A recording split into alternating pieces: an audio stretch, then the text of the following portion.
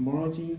He do a lot of publication, and also the international consultant of the American Academy of Ophthalmology. He will give us a talk on the topic of the ERG for ocular and systemic disease. Please. Thank you very much. I'd like to thank the organisers for the invitation to speak. Now, the title that I've been given, I can't cover in 15 hours, let alone 15 minutes. So I've had to cut things down a bit. And if we looked at the possibilities, we've heard about drug toxicity from Bill very elegantly, and ERGs can be used in all of these, and I'm not going to discuss them at all. If we could look at systemic disease with ocular complication, there's so many diseases I can't even begin to list them. So what I'm going to do is concentrate on two much smaller details: post-surgical complications of systemic disease and paraneoplastic and autoimmune disease. Electrophysiology has the great advantage that it gives us objective assessment of function. It enables us to separate the function of the retinal cell types and layers, enables us to differentiate optic neuropathy and maculopathy, and when placed in clinical context, and this goes back to Bill's comments about taking an accurate history, it can give you an accurate diagnosis, and that enables management, prognosis, counselling, etc. But it really is important that we take the clinical context into account. Electrophysiology is complicated, there's a lot of it. Most people get frightened of it, they shouldn't. It's okay. And I'm going to concentrate really on the retina, not so much on the VEP, but the VEP will come into it. So if we just review the basic international standard recommendations for ERGs, we have 4 basic responses: a dim flash and a dark adapted eye, and these numbers refer to the brightness of flash, so 0.01 is dim, 10 is bright. And the rod-specific ERG, the DA01, arises in the on-bipolar cells, so it gives us sensitivity within the rod system but no specificity. The bright flash dark adapted ERG is what most people would draw if they were asked to look at an ERG and say, is this an ERG or not? They would say yes. And now we have an A wave which comes from the photoreceptors, B wave which comes from inner retina, from the on-bipolar cells. So this gives you specificity within the rod system. We then bring the patient back up to photopic conditions by turning on a light in the back of the Ganstar bowl, and we flash a light at 30 times a second. The temporal resolution of the rod system is poor, so this is a cone-driven response, and arises at an inner retinal level, so it gives sensitivity, not specificity. And then we use a single flash cone ERG, so there's a rod-suppressing background, flash on top of that, and now we have a cone A wave coming from the cone photoreceptors and off bipolar cells, and the B wave, a synchronized response coming from cone on and off bipolar cells. The full-field ERG does not test the function of the macula, so we need something else to test the macula. We can use multifocal ERG, which is a luminance stimulus. Our preferred method of Moorfields is a pattern ERG, where we use a contrast stimulus. So we have a checkerboard which is reversing. Black squares become white squares become black. These are small signals. ERGs are hundreds of microvolts. Pattern ERGs are less than 20 microvolts. So technical factors are important, but once they are taken into account, trial to trial, test, retest variability is just like a full-field ERG. And most of the pattern ERG, or at least 70% of P50 and all of M95, is generated in the retinal ganglion cells, but P50 is driven by the macular photoreceptors and acts objectively as a measure of the function of the macula. Now I'm going to start with this case, who is a patient who's got a history of a traumatic optic neuropathy. The patient was in a car crash and then comes to us with 1-year history of difficulty seeing at night. And the right fundus shows a pale disc, there's loss of the ganglion cells on OCT, and this is in keeping with a traumatic optic neuropathy, and the retina otherwise looks normal. The left eye is completely normal. When we do the electrophysiology, the VEP from the right eye is undetectable to a pattern. It's very poorly formed with a flash. And the pattern ERG shows a P50 component driven by the macula, which is relatively good, and loss of the ganglion cell-derived M95 component, and this is in keeping with a traumatic optic neuropathy. The left eye is completely normal. But when we look at retinal function, the rod-specific ERG, the dim flash and the dark adaptation, is completely undetectable. And the bright flash dark adapted ERG is markedly subnormal. But we have to then ask the question, where is this signal coming from? So what are the origins in this patient of that response? Are we looking at reduced rod function, or are we looking at no rod function with the signals coming from remaining dark adapted cones? And that has important implications for the underlying pathophysiology. When you do an ERG, you have to ask these three questions. Where in the retina are the signals coming from? How do the ERGs relate to the underlying pathophysiology? And can the ISIF standard ERGs actually answer the question that you seek an answer to? And in this instance, we use a red flash under dark adaptation. We get an early component from dark adapted cones, a late component from rods. And in the patient, we see a cone component, but no rod component whatsoever. So this patient has a cone-isolated retina to explain the problems with dark adaptation. We were given no history. My technicians always take a full history, and it turned out the patient had had a Whipple procedure. If you've had a Whipple procedure, you lose pancreatic function, you lose digestive enzymes, you lose the ability to absorb the fat-soluble vitamins. So this patient has vitamin A deficiency until proven otherwise. Now, for me as an electrophysiologist, this is fantastic because vitamin A deficiency is treatable. Most of the disorders I see are not.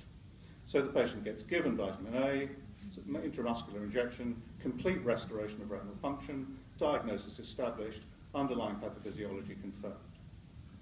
You will see the same phenomenon in patients with Crohn's disease who've had bowel resections and patients with bariatric surgery. And the general surgeons sometimes forget that it might take a year or so before the vitamin A levels get depleted. Now, this is a patient who's got melanoma-associated retinopathy. It's one of the paraneoplastic syndromes. And there's both melanoma and carcinoma-associated retinopathy. MAR tends to present with an acquired night blindness and shimmering photopsias. They have a history of cutaneous malignant melanoma. Occasionally you'll see cells in the vitreous, but not very much. We know that it's a bipolar cell disease on immunocytochemistry, and the ERG is characteristic of loss of all on-pathway function because of loss of synaptic transmission. And some of it, at least, is mediated through TRPM1, which is a cause of recessive congenital stationary night blindness. And this is a typical patient.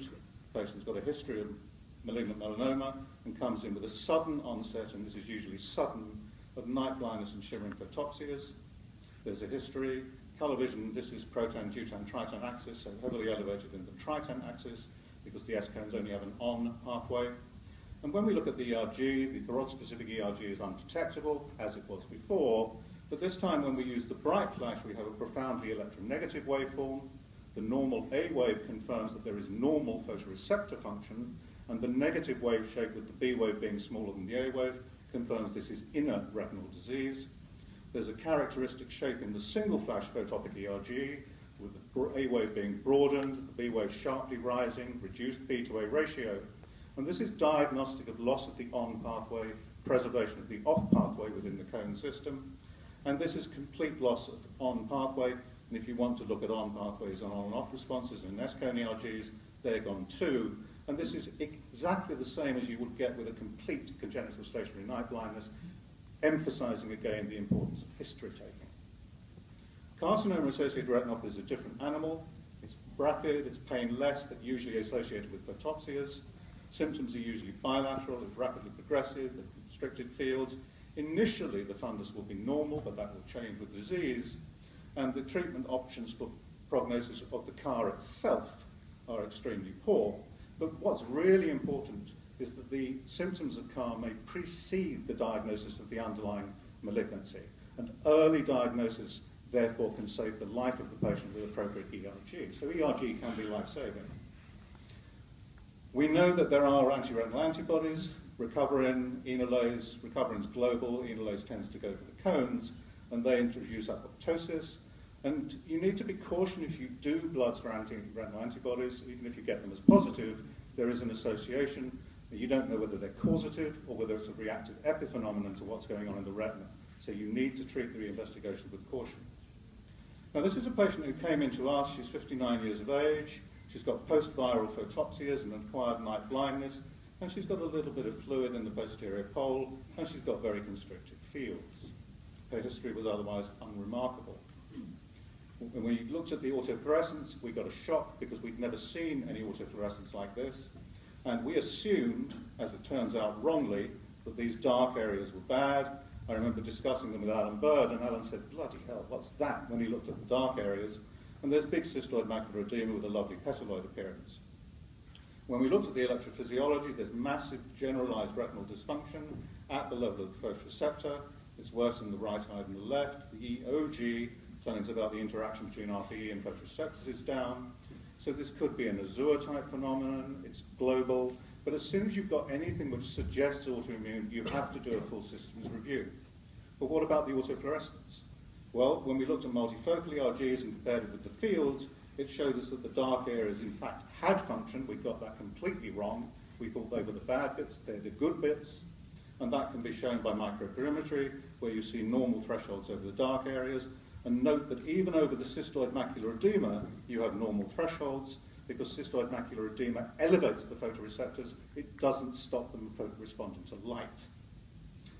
The history was reviewed completely, and the patient had vaginal bleeding. She was under obs-gynae, who told her not to worry. We told them to worry. They found out cancer markers. They did urgent hysterectomy, and the patient had a small cell and endometrial carcinoma, and she has CAR. John Heckenlively did some Western blots, and there is an anti-recovering band at 23 kilodaltons, so she has CAR. This is a patient who's 13 years of age, comes in from elsewhere, said originally to have a normal macula, and comes in with a cloud in this vision of his left eye. On direct questioning, he's got occasional problems with bright light, but it's mostly fine. No relevant medical history. Fundus was said to be initially normal. When he comes to us, he's got a lesion which is clearly seen in the left macula. And then when you look at the autofluorescence, you can see it's a bullseye-type lesion. And then when you look at the OCT, you see there's massive loss of structure in central areas. And then it looks, when you go to peripheral macular areas and further out, that there's preservation of outer retina. Of course, OCT doesn't tell us about function, and it only tells us about central retina. It doesn't tell us what's going on in the periphery. When we did function in this patient, the patient's got completely normal rods in the left eye, but 0 cones. So this patient has totally lost cone function in his left eye. The only abnormality that you see is focal disruption of the OCT at the macula, and yet there's no cone function whatsoever. We have no explanation for this whatsoever. We don't know what it is. We've done the anti-retinal antibody studies, which didn't really show very much. And we presume that this is autoimmune retinopathy until proven otherwise, because we can't think of another mechanism which would take away cone function completely and preserve rod function. Now, even when you've got a history which is suggestive, you still sometimes find that you won't get things right. This is a patient who's got deterioration of vision, which is 2 months history. She's got positive phenomena. She's down to no light perception and counting fingers. A history of what was said to be adult telephone dystrophy, but looks more like a macular hole. And she's got the double whammy of malignancy. She's had carcinoma of the breast with recurrence, and she's also had lymphoma. And she came to us having had a normal CT head elsewhere with a presumed diagnosis of carcinoma-associated retinopathy. The OCT, as I say, looks more like a macular hole. The other eye is completely normal. Fundus is otherwise unremarkable. And when we did the ERGs, much to my surprise, they're completely normal. So there's no retinal function abnormality whatsoever.